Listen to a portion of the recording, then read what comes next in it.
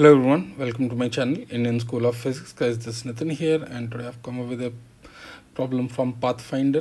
It is chapter 3 BYU 3. It's from work power energy, and we'll be using a center of mass frame in order to solve this problem. It's a smart solution, and here you can see the problem statement. Two small identical discs, each of mass m 1 kg, is placed on a frictionless horizontal floor, are connected by a light inextensible cord of length L, and L value is given as 1 meter. Now the midpoint of the cord is pulled perpendicular to the line joining the centers of the disc by constant force of F.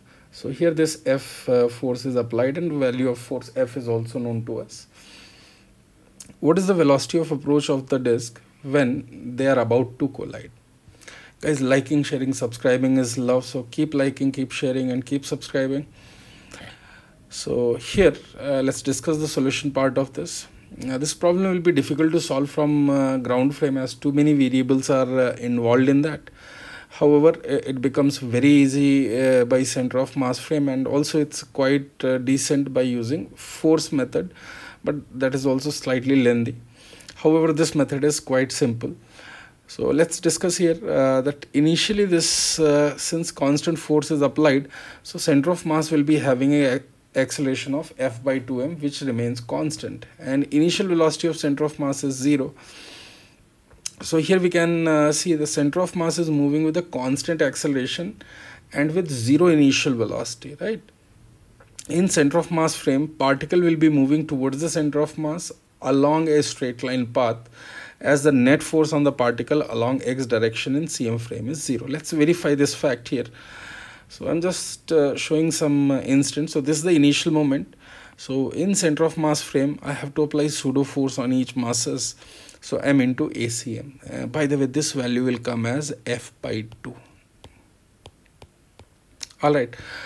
So here we can see now at any time t, the situation is somewhat like this, and let's say at that instant a string is making some angle of theta here. So first thing I can write is this force F in terms of tension, that F is equal to 2t cos theta. Alright, here now you can see here this particle will have tension of t in this direction and m into ACM in this direction. So if you see here, this t cos theta, this value is just balancing it. So t cos theta is equal to m into ACM. Just substitute the value of m ACM, because ACM is F by 2m. So m into ACM is F by 2.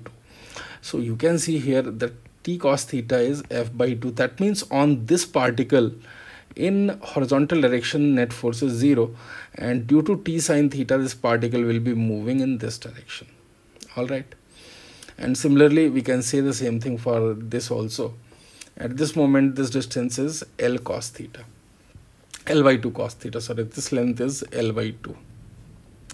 So finally, when they are about to collide, the relative velocity in CM frame will be V and V. So velocity of approach here is going to be 2V, and this distance becomes L by 2.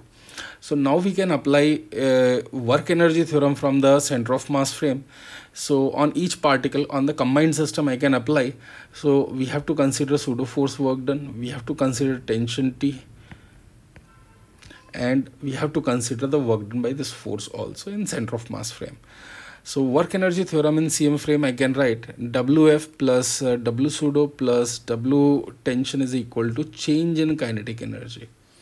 Alright, so we can see here, since pseudo force is perpendicular to the path followed by the particles in CM frame, so pseudo force will not do any work.